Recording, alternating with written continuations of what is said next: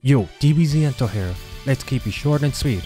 On October the 25th, 2016, Dragon Ball Xenoverse 2 was first officially released. That was 5 years ago. Crazy how time flies. Since it's the 25th in Japan right now, I wanted to drop this video. Here's a video to celebrate its 5-year anniversary and how it's still going strong with support from the community. Let me know in the comments below any moments or trip down memory lane you had while playing Xenoverse 2. Thanks to KendoraSage for this mod.